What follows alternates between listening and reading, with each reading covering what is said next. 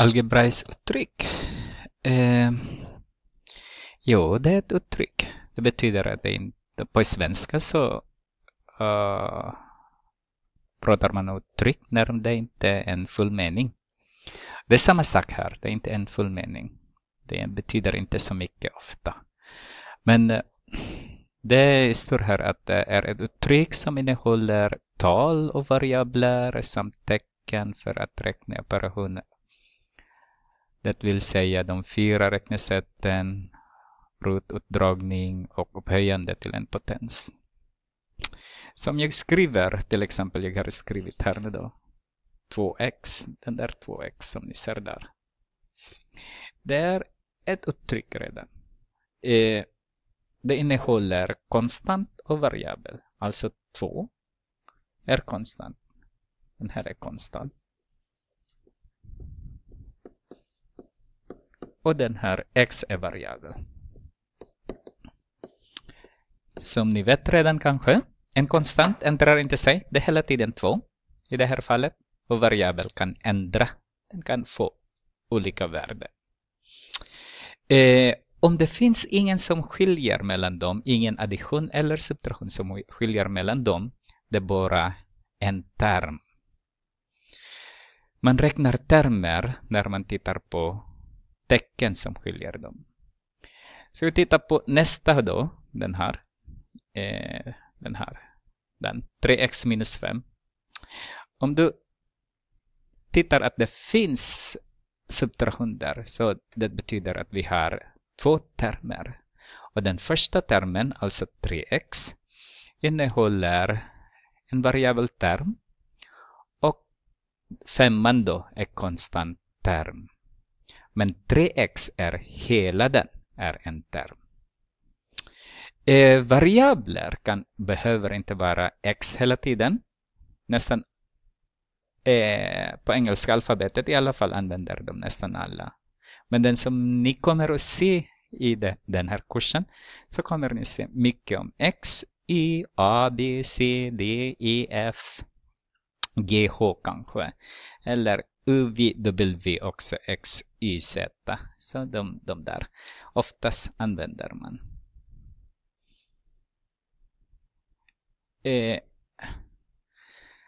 Om man har olika termer men de är likadana, till exempel alla är x och sen får man en konstant term, då kan man redan då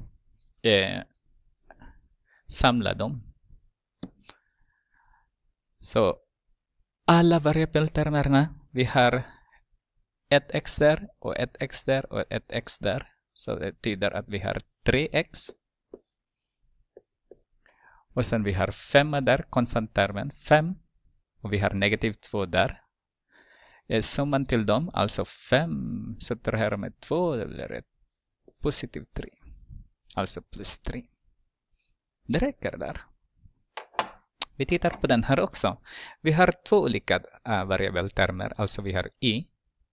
Om ni ser det, ni får inte blanda dem med x så länge vi pratar om addition och subtraktion. Så vi kan bara blanda 3x där och 2x där. Och vi har 5 stycken x om man ser så. 2y, den är ganska ensam. Så vi har bara 2y. Sen vi har negativ 3 där och vi har 8 där.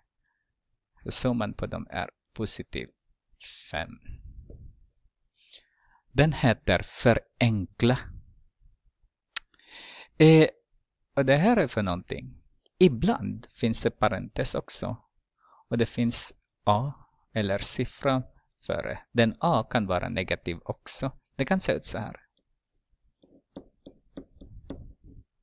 Alltså den här hela blev negativ, alltså a där. Om det finns ingen säger, oftast skriver man utan tecken där. Men ibland, för att bara förtydliga, så har man, ibland skriver man multiplikation där. Men om den ingen som säger, till exempel den här nu som jag har skrivit här, minus 2, då multiplicerar man också. Det är multiplikation. Vad säger den? Om vi tittar på där uppe, Alltså A multiplicerar med parentes B och C. B plus C är lika med AB plus AC. Hur kommer det sig? Då heter den multiplicera in den. Så vi multiplicerar in A. Den multiplicerar med den. Och så A multiplicerar med B, AB. Och sen även A och C. Alltså AC. Den där plus, det beror på vad som finns där. Det kan vara minus också ibland. Till exempel nu då som ni ser här. Ändrar bara. Så till exempel den här nu, det blev negativ där. Alltså vi måste multiplicera in hela den. Så. Alltså negativ 2 multiplicerar med x är negativ 2x. Och sen negativ 2 multiplicerar med y. Alltså positiv y blir det negativ 2y. Ett negativ och ett positiv. Det blir det negativ. Titta närmare. Ska vi förenkla några. Vi kommer på det sen. Vi tittar sen. Jag förklarar på det sen. Okej, vi tittar några exempel nu då. Vi har 6 minus 4x plus minus 2 plus 2x. Som sagt, vi skulle bara samla de som är lika. Inte de som är lika. Så vi har 6 minus 2. Det är 4. Sen vi har negativ 4. Och vi har positiv negativ 4x och positiv 2x. Summan av dem är negativ 2x. Det går bra att skriva där. Men några böcker vill att de skriver först med variabel då. Variabelterm. Så kan man skriva så här. Ett negativ 2x och ett positiv 4. Båda är rätta. Inget fel på dem. Nästa. Så har vi negativ 3x i parentes då. Minus y. Plus 5 i parentes. Plus emellan dem. Så vi har 2x plus y minus 2. Om man har plus emellan. Plus den där plus emellan där. Då bryr man inte så mycket. Bara ta bort parentesen. Så vi har 3x minus y plus 5. Så länge det finns ingen negativ här. Om det finns ingen negativ där, det finns ingen negativ där. Det struntar man i parenteserna. Så skriver man som det är. Ta bort parenteserna. Och sen nu kan vi förenkla. Ser ni att vi har 2x termer. Den och den. Så skriver vi den. Då har vi 5x. Och sen vi har också y, 2y. Den. Vi skulle ha skrivit med den. Och den. Ser ni här att negativ 1y och positiv 1y. Det blir 0. Så skriver man inte. Man behöver inte skriva 0y. Det räcker att den försvinner. Och sen 5 och negativ 2. Det blir positiv 3. Så. Några exempel till. Jag ska bara flytta den här. Så att vi får plats där lite. Okej. X plus 4y. Minus 2x plus y minus 2. Här kommer det riktiga svåra grejen för några elever att fatta. När det finns negativ före. Då måste man ändra allting. Där alla tecken i den här. Alltså just nu ni har positiv 2x, positiv y, negativ 2. Man ändrar dem. Den här första, det är ingen negativ före, så det är lika bra att ta bort bara. Så. Och så ändrar vi den. Den här är positiv just nu. 2x är positiv, så blir det negativ 2x. Positiv y, som vi sa där, det blir negativ y. Negativ 2. Blir positiv 2. Alltså vi ändrade allting. Och samtidigt i samma veva så tog vi bort parenteserna. Så vi har ett positiv x här. Och ett negativ x där.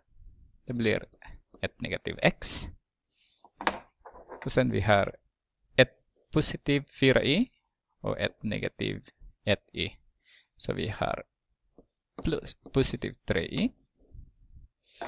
Och sen vi har bara 2 där nu då. Positiv 2. Ni kan inte göra mer. Ibland som jag sa så ordnar man i bokstavsordning. Men ibland, många böcker också gör att de ordnar istället att det går inte att ha negativ i första termen. Vad det än var. Orsaken jag vet inte, men det är lika bra ändå. Vad händer då? Idén då, jag är idé. Vad händer då om det blir inte bara minus? Så, som jag sa i början där är andra exempel. Man måste multiplicera in det hela, även det tecken. Inte bara 2. Det hela minus 2. Så jag skriver om 18 där som det är. Sen multiplicerar jag i negativ 2 där. Så har vi negativ 2 multiplicerar med positiv 3x. Det blir negativ 6x. Alltså 2 olika. Och vi har negativ 2 multiplicerar med positiv 5. Då får vi negativ 10. Sen ordnar vi då 18 och negativ 10. Så har vi 8 och sen minus 6x. Ska vi gå vidare? 4a. Där också igen. Vi multiplicerar in den. Jag gör så här nu bara. Så och så. Så 4a plus 4b. Och sen ringar jag in den och sen multiplicerar in den. Så vi har negativ 3b plus, alltså plötsligt det blir positivt där, för vi har negativ där och vi har negativ där också. Så vi har positiv 3b istället. Samlar man allting. 3a, förlåt, vad är det? 3a. Samlar man allting. 3a. Så samlar man alla a, så 7a. Samlar man alla b. Positiv b. En sak som ibland har eleverna problem är med den här. Då skriver de bara så här. Upphöjt till 2 är lika med 3x upphöjt till 2. Den här är fel. När ni har i parentes 3x upphöjt till 2, alltså finns parentes, det betyder 3x gånger 3x. Den inuti parentesen är 2 stycken multiplicerar med varandra. Det gör vi nu. X multiplicerar vi in, så har vi x upphöjt till 2 plus x gånger multiplicerar med 5, det blir 5x. Inga negativa den här gången. Och sen vi har 3x gånger 3x som vi har där, det blir 9. Så ta bort den. Positiv 9x. Positiv 9x upphöjt till 2. Så har vi 10x plus 5x. Så